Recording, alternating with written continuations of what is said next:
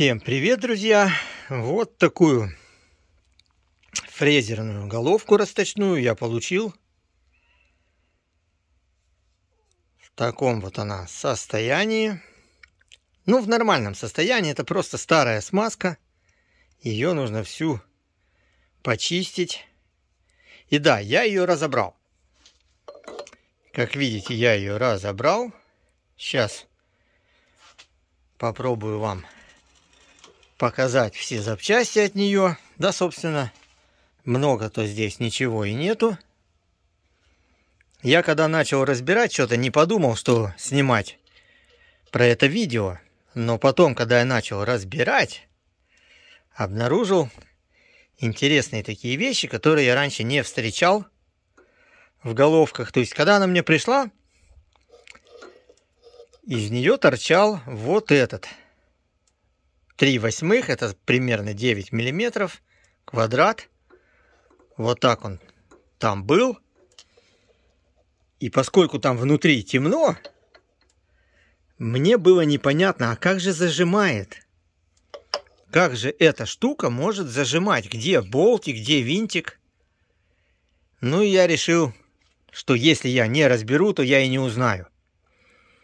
Когда я начал разбирать, вот видите, это все желтое, это старая смазка. Старая застывшая смазка. Застывшая, она уже крошится. Видите? Она уже крошится. То есть у нее вязкости 0. Это уже просто-напросто как корочка такая.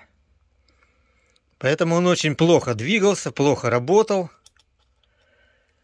Вот здесь настолько старая, что она уже просто-напросто как какой-то шпаклевка черная стала.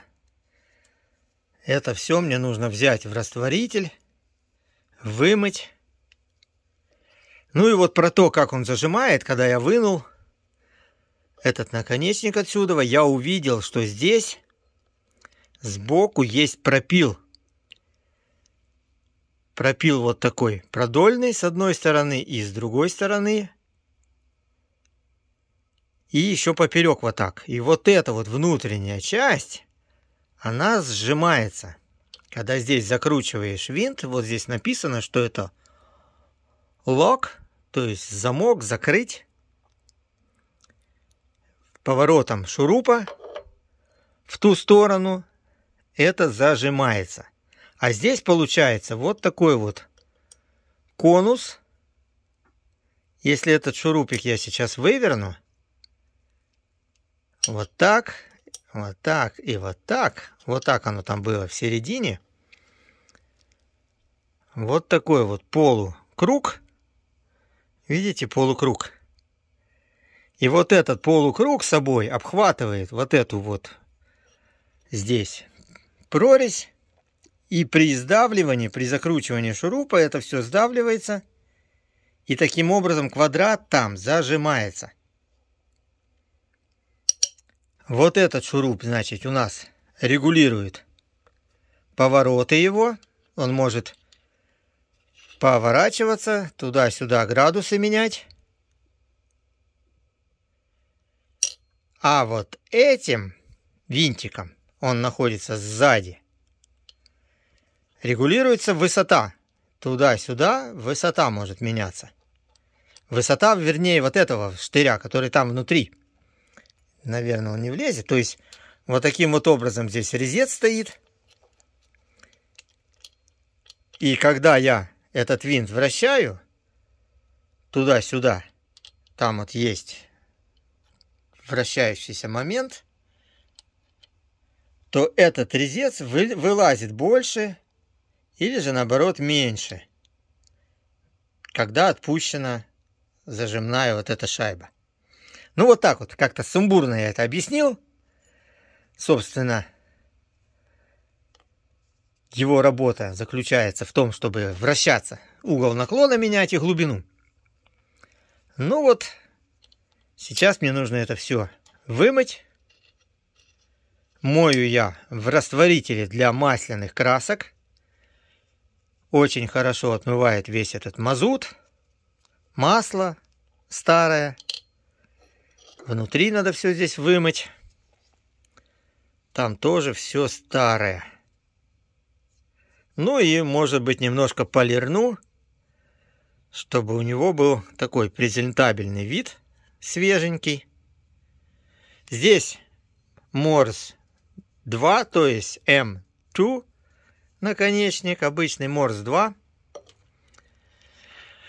Под токарный, подфрезерный, с насадкой, переходником можно использовать. Итак, будем мыть.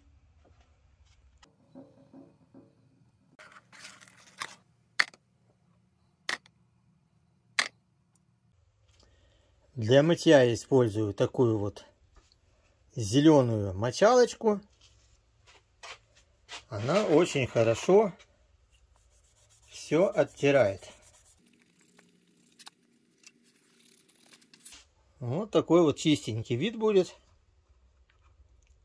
Он важен для того, чтобы смазка, вот эта старая, ушла, и новая будет скользить как по маслу.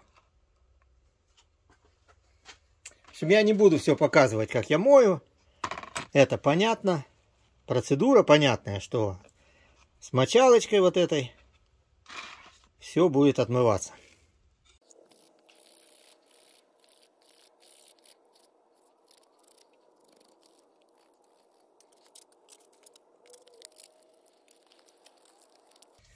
Тут в прорези такая сейчас, что туда даже не пролазит наждачная бумага. Хотел просунуть, не пролазит. Здесь нормально.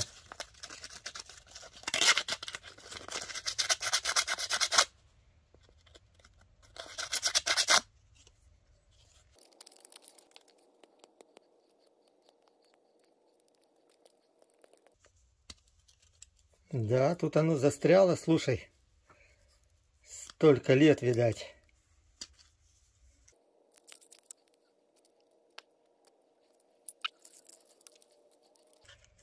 О, есть.